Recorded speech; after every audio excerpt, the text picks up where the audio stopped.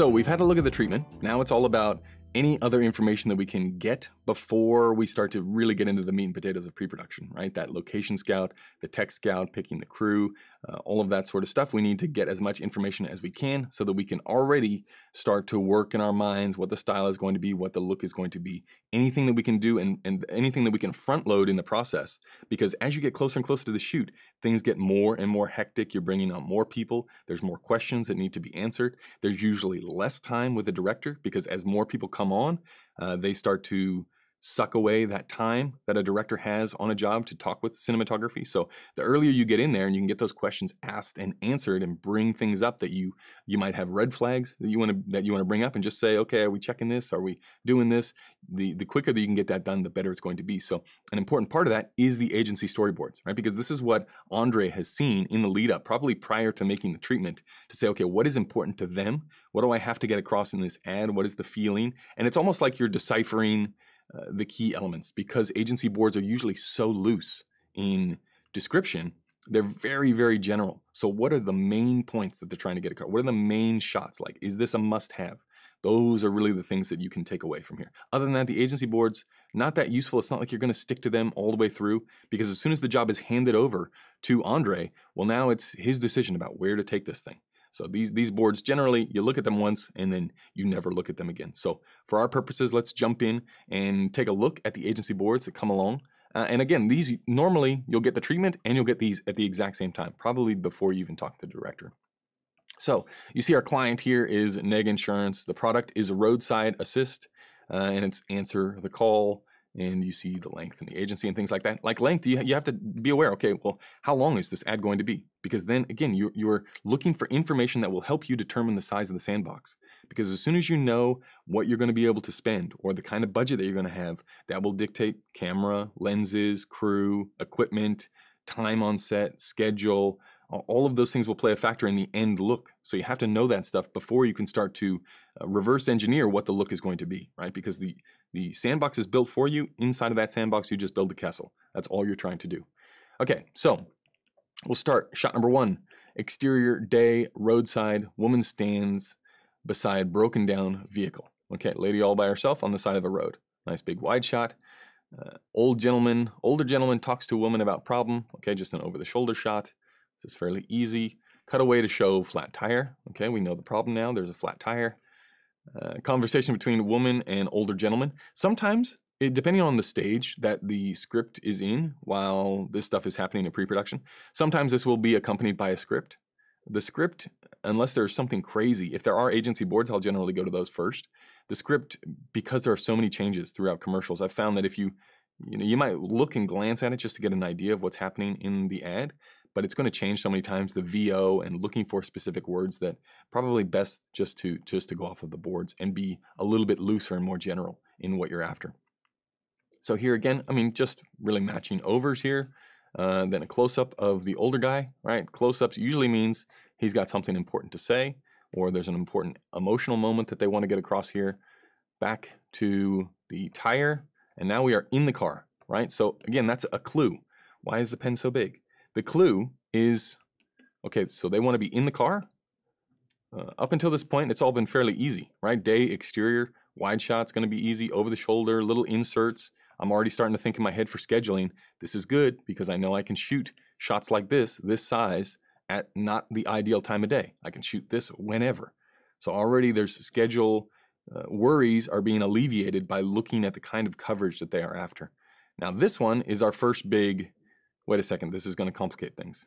Because it says, woman starts the engine and begins to drive away with man in the background, right?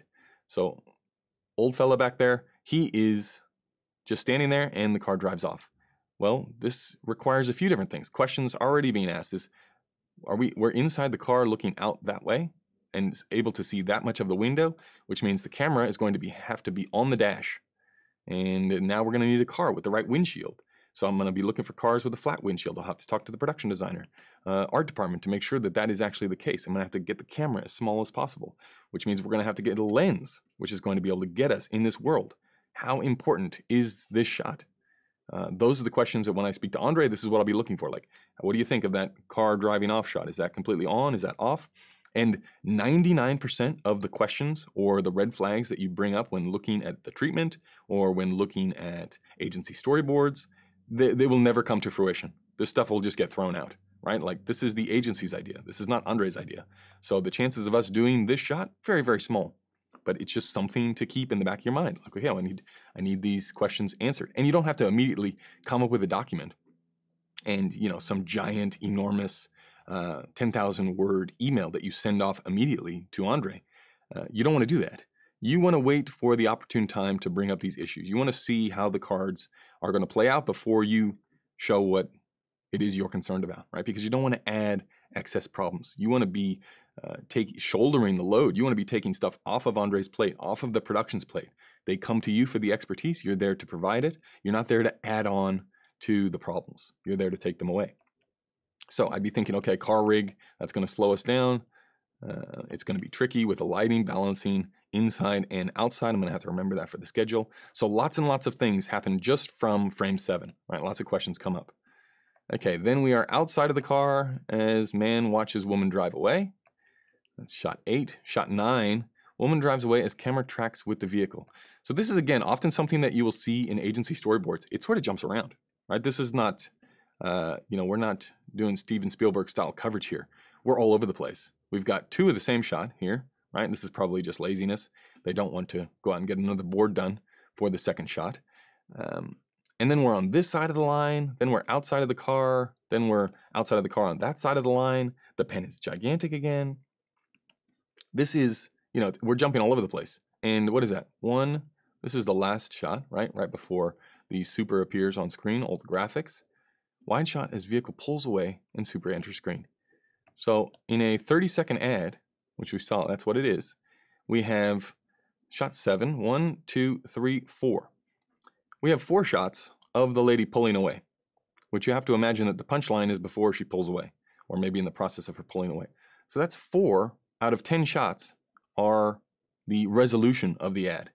That's probably not going to stay, right? This is, somebody really hasn't thought through the coverage. So this is just something to think about as you're starting to build the ad in your own head. It's like, are we really going to spend that much time on this? Probably not. So there's going to be other solutions that will come up, like this, jumping to the other side of the line from this shot to this shot and being outside the window. So this complicates things even more. It's too wide to go with a hostess tray. So we would have to do, it'd have to be a low loader, camera over here. Lighting's going to be from a completely different direction than this shot. When it's coming from that direction, now it's coming from this shot. Like, it's getting a little bit squirrely here at the back end. What we do know is that it's really basic. There's no crazy action that comes in. There's no, we must get this shot. There's no helicopter or drone shots or anything like that. It's very contained. And contained on exterior day is good. What's hard on exterior day is it looks like all of this takes place at the same time of day, which means that is going to be the difficult part for us. We're going to have to find a location that will allow us to have light from a similar direction all day, or at least an angle that we can fake, like the sun is in the same spot all day, because it doesn't look like a huge passage of time here. It's not a montage ad, right? There's back and forth, there's dialogue between these two, and then they drive off, and it looks like it's happening in real time. So that's where the challenges are going to be in this spot.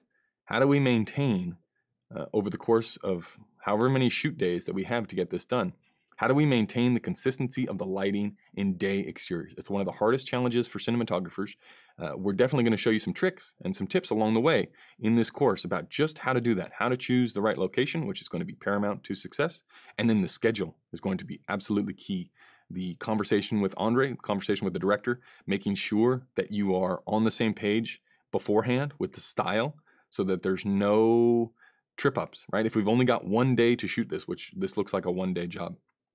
If you've only got 1 day to shoot something, you don't want to be wasting time on set with, oh, I thought when you said wide shot, I thought you meant really wide, or I thought you meant drone, or I thought you meant closer than this. You don't want any of those situations coming up. So really now it's focusing on, we take this information that we have from the boards, from the treatment, and we go forward to talk with the producer, talk with the director, the production company to try and understand, okay, how big in scope are we going to do this? What are the expectations that the client have?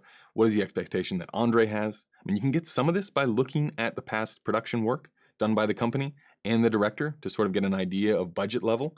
But you'll quickly realize in our conversations as we develop this sandbox idea just where the expectations are going to be, just what level we are going to look at. So we've taken a look at the treatment. We've taken a look at the agency boards. It's now time to have that discussion and start to build the sandbox.